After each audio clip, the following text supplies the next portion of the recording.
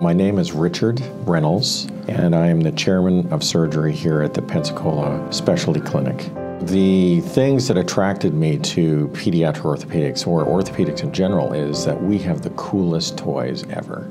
If you have any kind of engineering propensity, it allows you to adapt those engineering principles to medicine, which I think is very exciting. I think that orthopedics is one of those areas where everybody needs us at some point.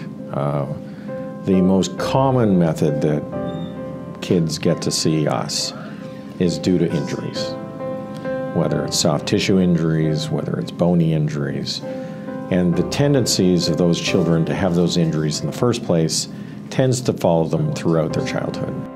And so in orthopedics, we're a very happy specialty because we have all these great things that we can do to make children's lives better.